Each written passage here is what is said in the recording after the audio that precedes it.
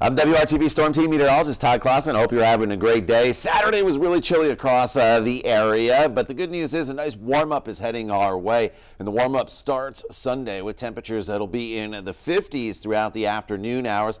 Trade-off will be some gusty winds that'll be out there. That could be up to 30 miles per hour, but skies will be partly cloudy.